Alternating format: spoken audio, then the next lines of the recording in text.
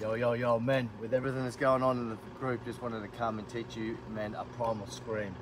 So, bowel cancer is the biggest killer of men. So our bowel region, our lower three chakras, the first chakra, the base chakra, that is about our needs as shelter, food, money. And so a lot of our anger and frustration around being the provider is stored in that area. Plus then the sacral chakra is all around our feelings and our emotions, which is in behind the belly button. And then the solar plex chakra is all about the mental capacity, our self-confidence, and how we think and perceive ourselves. So these lower three chakras, this is where men store anger. And that's why across the planet, bowel cancer is the biggest killer of men across the planet. So we don't know how to release anger effectively. We've been growing up with our dads, possibly like mine, was a tyrant, and so he used his hands and he was very violent. And so I and a lot of other men have grown up on the polar of that. And so we don't want to express anger. We're scared of this raw masculine power because we all have this beast inside of us that can kill somebody, that can rip somebody's throat out, and we don't know how to harness that energy. So with energy, when it gets stuck in the bowel and it gets stored in the body, it's like these little pebbles, and literally you can detox these and piss them out. It's actually like compressed little balls of energy. And so any trauma that happens that is like the very first one, it will keep trend stacking on top of each other. Using the example of the very first time my dad was violent, the last time my dad was violent, there's a lot of trauma around that. And so every single time that I didn't use my voice, any single time I saw a man's rage and I didn't use my voice, it kept trend stacking on top of each other until inside of here ended up being like a boulder. And so what we want to do as men is release, hey buddy, how are you? Not bad. Is release boulders. We want to be able to get away and chip these boulders. And this primal scream is going to shift this energy and move this energy. Know that it may crack them in half, and we may need to examine both those halves. It may crack in a few pieces, it may just disintegrate it. So just know that the primal scream is going to shift some and move some energy, might bring some more stuff up, and we can talk about that in the group if it does. So if you've seen a zebra in the wild, so this is a primal scream is a somatic release process. And so if you see a zebra in the wild, a zebra may get hit by a lion, but the zebra survives. So he'll run away. When he gets to a safe place, the zebra will then shake somatically from head to tail, somatically shake off all of that trauma, and then just trot back to the herd like nothing happened. All animals do this, other than humans. We don't go through this somatic release process. So somatically releasing, we're going to tap back into that subconsciously, because the mind doesn't know the difference between the reality that we see or when our eyes are shut and the reality we see in our mind.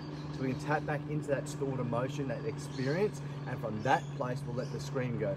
The scream comes from the belly, it doesn't come from your throat.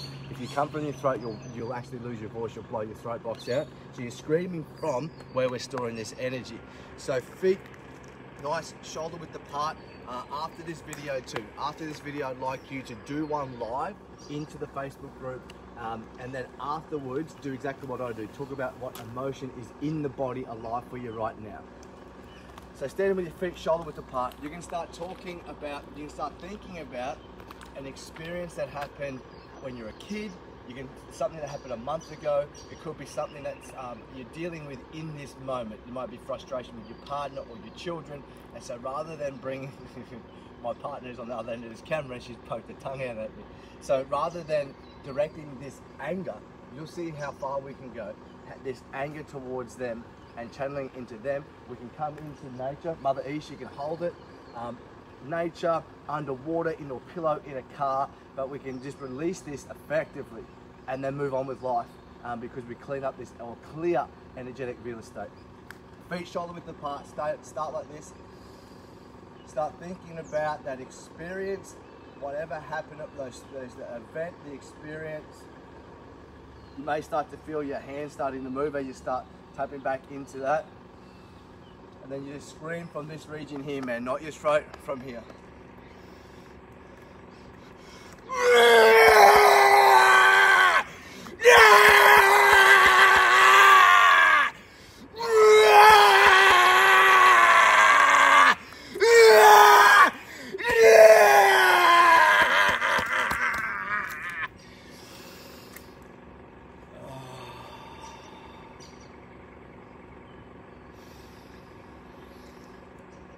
So now it's about self-regulation. This is where we get to father the beast, be with that inner boy.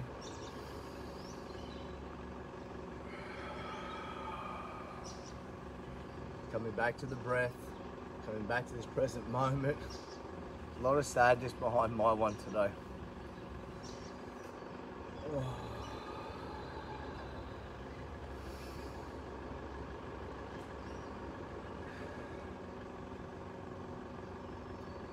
Yeah, so on the other side of anger, there can be sadness. And so now this sadness I'm going to look into and see where it's coming from.